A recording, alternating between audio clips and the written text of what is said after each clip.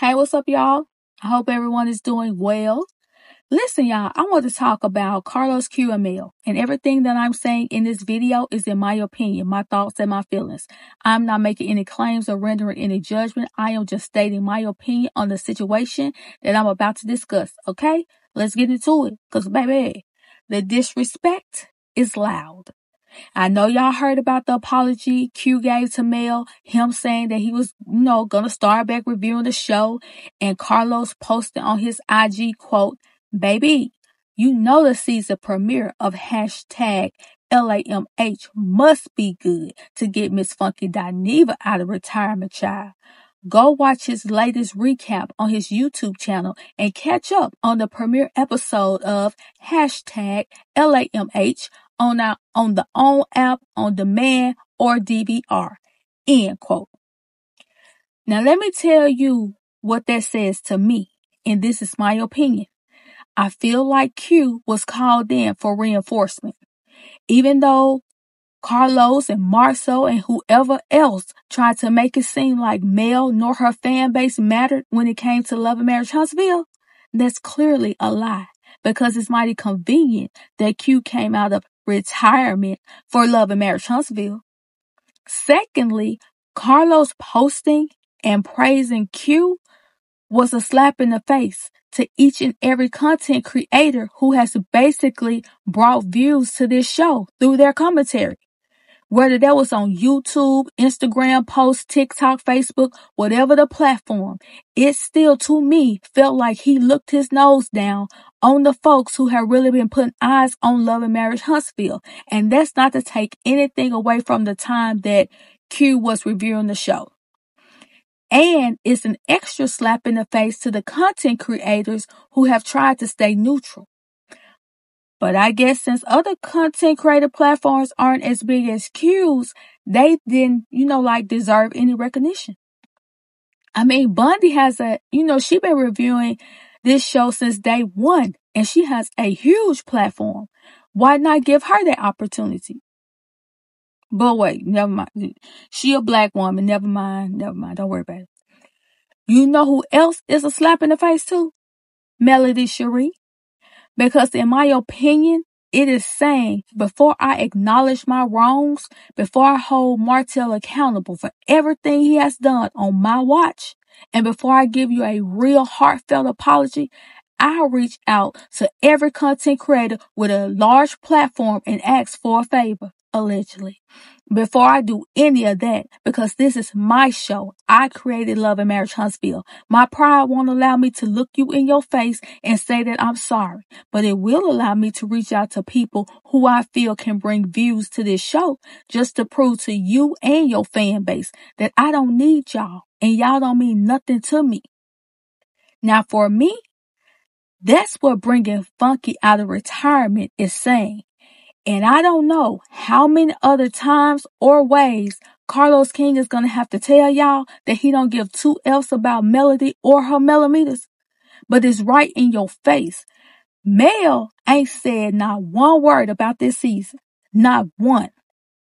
So when it comes to the people who say that they own what Mel is on, she don't even seem to be on promoting this show. So what y'all doing?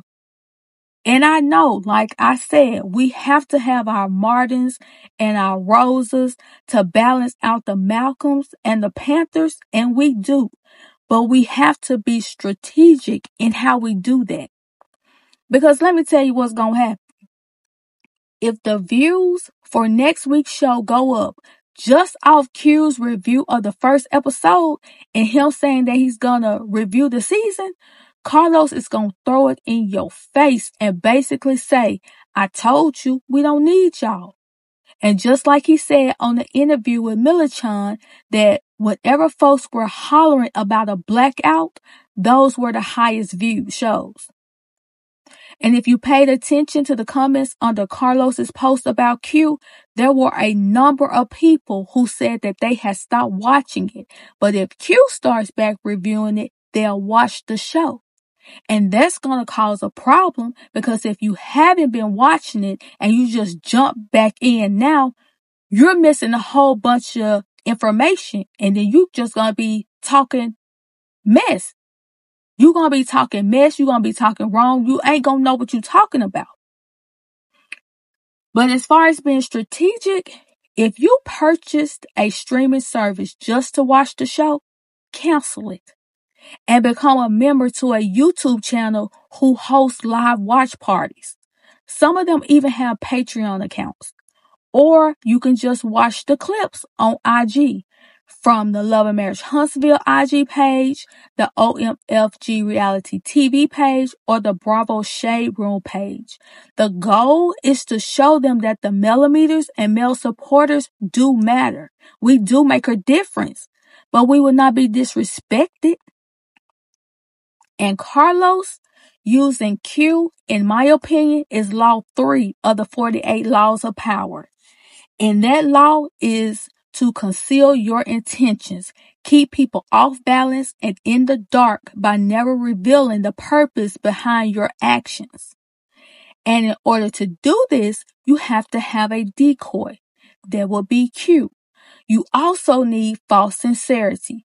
This is where the apology comes in. Now, he could have been very sincere with his apology. It just feels a little off to me. So with the decoy and the false sincerity, what the person is doing is pretending to support an idea or cause that they really don't care about in order to help them achieve their goal. And in this case, the goal, in my opinion, is to keep the views up in order to show Melody that one monkey nor millimeter don't stop no show. But in order for the false sincerity to be effective, according to the law, the decoy has to, quote, espouse a belief in honesty and forthrightness, do this as publicly as possible, and divulge some heartfelt thoughts, end quote. Okay? So for me, because all this is my opinion and my thoughts, that goes back to the apology. It was done publicly. It came out very heartfelt. When he did his review, he said all the things that the people who are, consider themselves to be on the side of the right side of the situation would say, like calling Marlene out for not, for upholding Martell's wrongs, calling Martell out for his foolishness, calling Carlos out by saying Martell should have been suspended, and so forth and so on. The other part of concealing your intentions has to do with using smoke screens to disguise your actions by hiding your intentions behind the comfortable and the familiar. To me, this is why Q was brought in, because people are familiar with Q and he has a huge fan base who is comfortable with him. Also within this law, the decoy also has to use a smoke screen of patterns. So that means with Q saying he's going to review the show, folks will be anticipating seeing his review every Saturday night or Sunday morning, like whenever he do his review. The other smoke screen is to make people feel like y'all on the same team. You see what's happening here?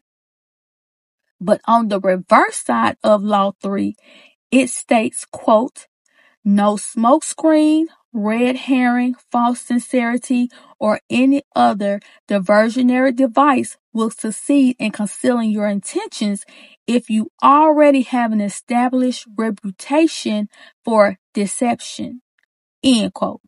And that's why Carlos couldn't pull this off himself, in my opinion, because some people already see him as a deceiver, a liar, a swiper, and on top of that, fake and annoying. So yeah, going to get Q to help put eyes on the show is all a plot, in my opinion, to prove to Melody and her fan base that they don't run or stop nothing. But I think that's until OWN, starts looking deep into that $5 million lawsuit. Because from my experience from watching OWN the have and the have-nots, Oprah, and I know she doesn't own as much of the network as she used to, and she doesn't hold the same rights. But when it came to lawsuits and anything legal that pulled OWN into it, they were let go. This happened with Love Is, it happened with Wingmen, and it sure enough happened with Sweetie Pies. So if the show doesn't get canceled because of views, that lawsuit, it probably got a couple of phones ringing.